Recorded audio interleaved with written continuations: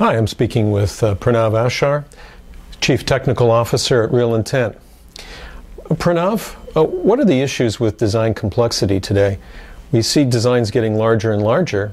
How's that affecting verification complexity? Is there a new issue that's coming to the fore? Yeah, the reality today is that a design complexity is not just about size and scale anymore. It's a lot more about what goes into the design than just about how much goes into the design.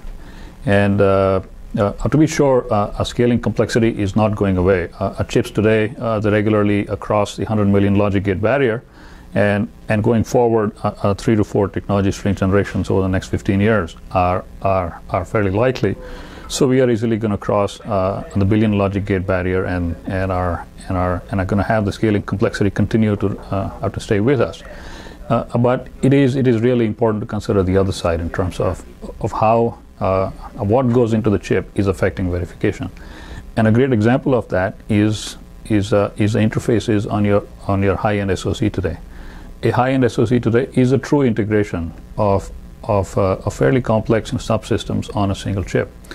And all these subsystems, they communicate with each other through aggressive high-performance interfaces, a lot of which are asynchronous. And getting that right is a non-trivial verification exercise.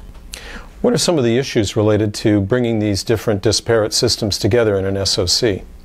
So it turns out that the basic principles behind the design of these asynchronous interfaces are fairly textbook, but the devil is in the implementation details.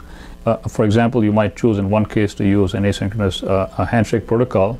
In other cases, it might be better to use an asynchronous FIFO to implement the interface.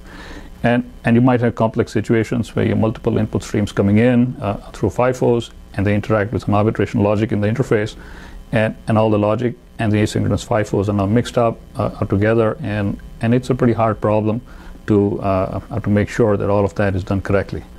And there might be other situations, for example, in which you might go by the book and use a 2-flop synchronizer in the asynchronous interface, or in other cases, to save on some latency in your protocol, you might decide to believe in your probability models of metastability and go with a single flop synchronizer and so on. So there are so many details in the implementation of these asynchronous interfaces, and there are so many there's so much diversity of these implementations on the same chip and across chips that getting all of this right is a very significant verification bottleneck.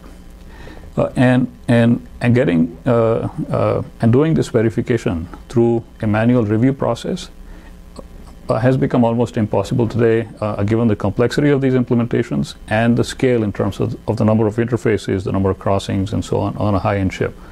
So you certainly don't want to rely on that process to sign off on your chip. And also the nominal verification flows, the static timing analysis and the functional verification, they will not be able to verify these kind of interfaces because functional simulation only deals with functionality, and static timing analysis is only about timing. The verification of these interfaces is, in some sense, is required to address a confluence of the two. So it's not a question of degree in the sense that are my nominal flows able to verify these interfaces to some extent. It's basically a step function. They cannot do it, and you need something else to do it in a comprehensive manner.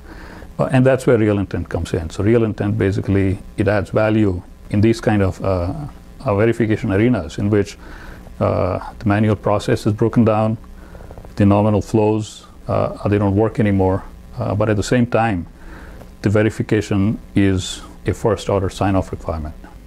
After verification is complete, are designers getting the data they need to actually find the specific areas of concern that need to be addressed? Yes, absolutely. Reporting is a very important focus in all our products. Given the scale of the SoCs, and if you look back at the interface example, the volume of crossings on a high-end SoC, we absolutely need to focus on precision in the report, and anything we report to the user has to be actionable in terms of allowing the user to quickly hone in on the root cause of the problem. A good example of this is the situation, for example, where a transition a transition on the transmitting flop.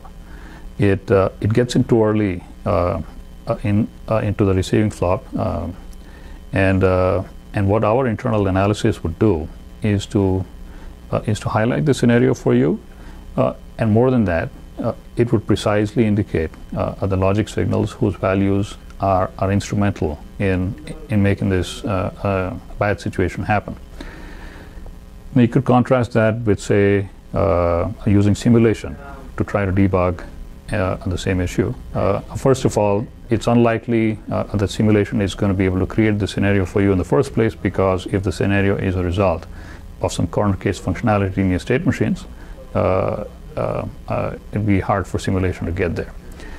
But even if simulation is able to create the scenario, in simulation you would have simulated all the logic values that your test bench generated, and you're in some sense going to be sort of buried in this volume of information that the simulator has generated, and figuring out from that the specific values and the specific gates in your logic that cause this problem is going to be a big productivity sink. So Real Intent is absolutely focused on delivering productivity enhancement tools in the advanced verification space, and all the design companies out there are competing with each other on execution in terms of delivering their advanced SoCs on time, and Real Intent, it absolutely wants to be able to enable that process.